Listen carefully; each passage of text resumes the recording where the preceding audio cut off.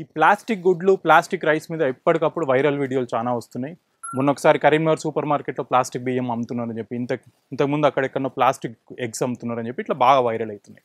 అయితే అనంతపురంలో ఒక హోటల్లో అన్నాన్ని తీసుకొస్తే అది ప్లాస్టిక్ రైస్ మీరు చూడండి అని చెప్పి అన్నాన్ని ముద్దగా చేసి గ్రౌండ్ మీద వేస్తే అది బంతిలాగా బాల్ లాగా బౌన్స్ అయ్యేది మనకు వీడియో తీసి చూపెట్టి చూడండి ఇది ప్లాస్టిక్ రైస్ అని చెప్తున్నారు. దీన్ని ఏం చేశానంటే బాగా ఇట్లా ముద్ద చేసి ఇట్లా బౌన్స్ అవుతుంది అనమాట.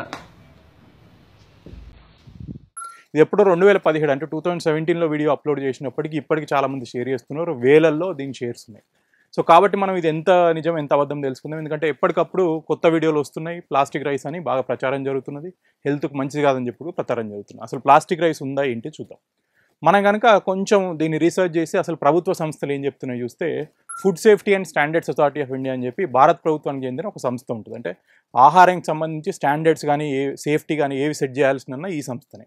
అయితే ఈ సంస్థ గత కొంతకాలంగా ఈ ప్లాస్టిక్ ఎగ్స్ ప్లాస్టిక్ రైస్ మీద బాగా వదంతులు వస్తున్నాయి కాబట్టి ఒక డీటెయిల్డ్ ప్రెస్ రిలీజ్ చెప్పింది. ఏంటంటే ఈ రెండు అన్ని వదంతులే అసలు భారతదేశంలో ప్లాస్టిక్ రైస్ ప్లాస్టిక్ గుడ్లు అనేవి లేవు అని చెప్పి.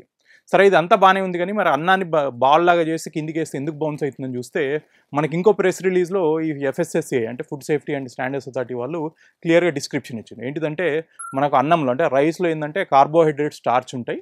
వాటిలో బంధన శక్తి తర్వాత అంటుకునే శక్తి ఉంటుంది, ఈ స్వభావం ఉంటుంది.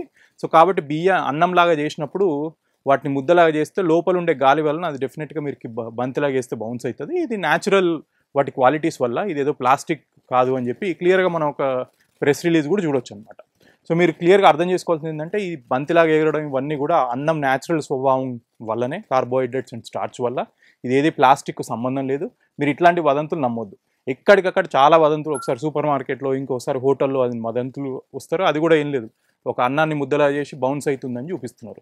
సో మీరు ఇటువంటివి నమ్మొద్దు, ఎటువంటి హానికరం లేదు. ఒకవేళ నిజంగా మీకేమైనా డౌట్ వస్తే పోయి ఫుడ్ సేఫ్టీ వాళ్ళకి కానీ పోలీసులకు కానీ చెప్పండి. ఇట్లాంటి వీడియోలు పెట్టి అందరినీ భయభ్రాంతులకు గురి చేయొద్దు.